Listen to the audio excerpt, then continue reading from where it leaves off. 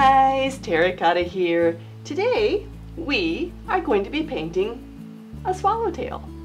Now the swallowtail has 500 or 600 varieties in the world, and we're only going to be painting one.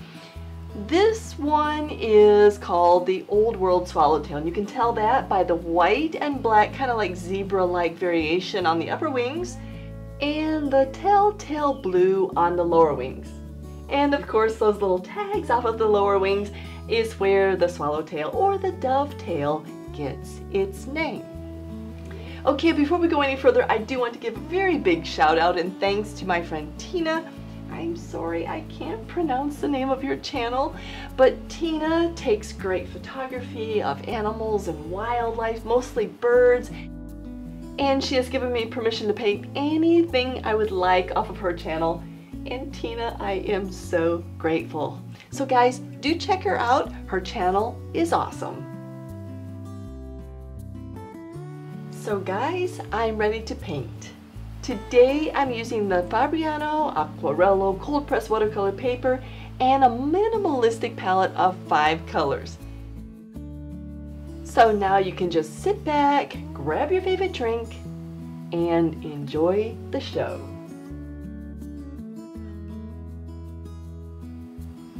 One of the beauties of watercolor is using water as a carrier for the paint. So what I do on this first layer is to put a sheen of water down in the area where I want the paint to be. And right now, that is going to be all over the butterfly. So I get a really good sheen down. Sometimes I'm applying 2 or 3 layers of water, and then I drop in a little bit of pigment, a very watery pigment in some areas, and let the water carry those pigments just around very, very lightly. Now these pigments are going to dry much lighter than they appear even now, and this is just the base. This is our first layer, so after the first layer we dry it and move on to layer number 2.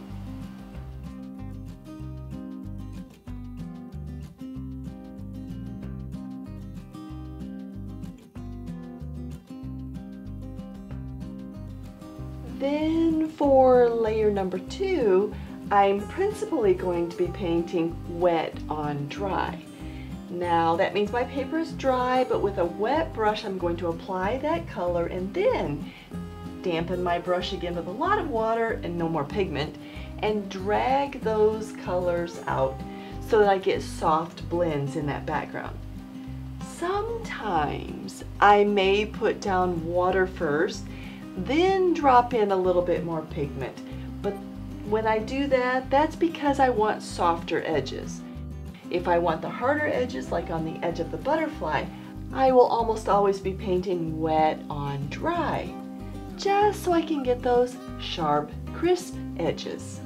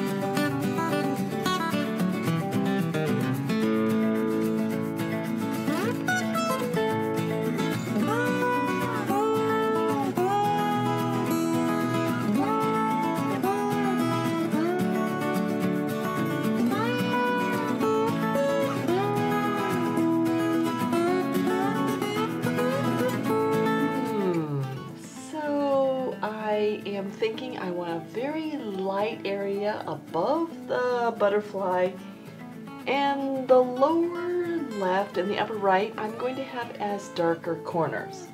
Okay, so I'm ready, and these are my 3 colors.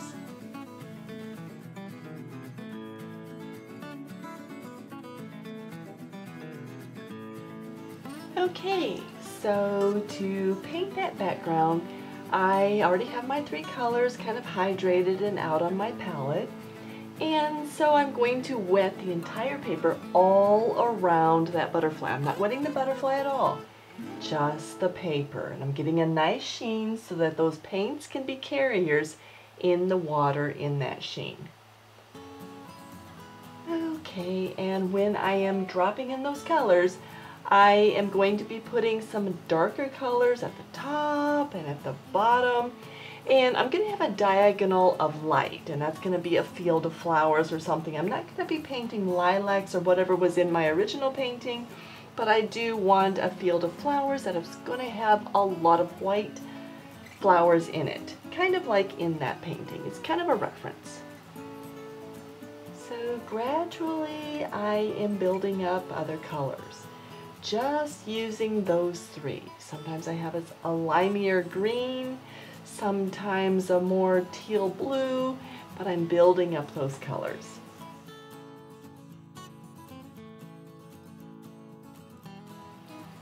So in that initial time of putting color in the background, I was using a larger brush, and that means I was getting larger detail. And now I've switched to the smaller brush so that I can get more leaf or petal or some more detail in that foliage that I am trying to create.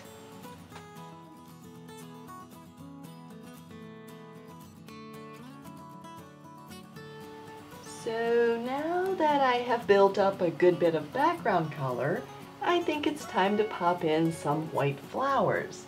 And that field of white flowers is going to be kind of under the swallowtail butterfly.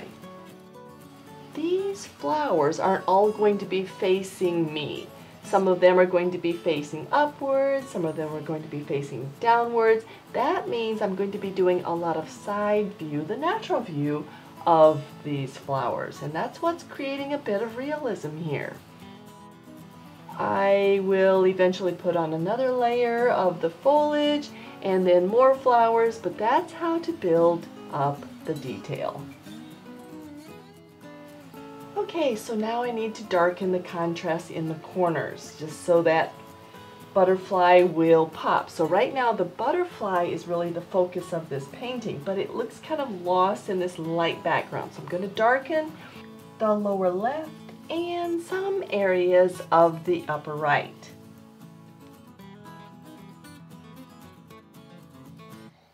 And you will notice that under the top of the butterfly it's very light, so it's really good to paint in those antennas. And those antennas and the face is going to pop against that light background.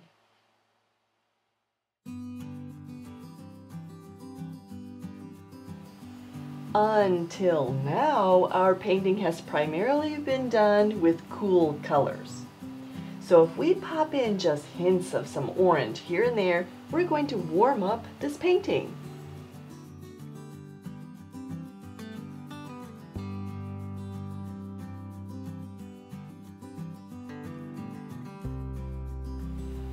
So we have a pretty good base of color down in the background, but now we have to pop some contrast. So in the upper right hand corner, I'm going to put in some cosmos, and just a field of cosmos. Sometimes I will have a very watery paint with just a little pigment, and other times it will be close to neat, meaning a lot of pigment and virtually no water. And that's how I'm creating some contrast in that upper right. And once that darker contrast is in, I want to heighten the lighter contrast. And I'll paint another layer of white flowers.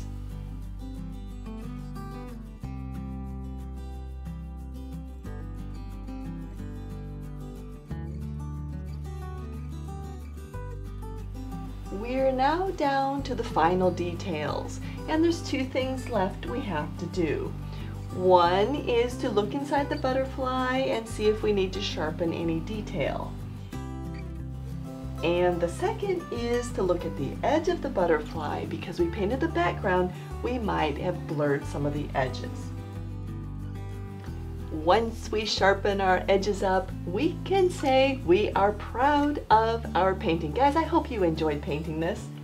If you enjoyed this and you would like to have a full painting of a peacock butterfly, I will have that linked right here.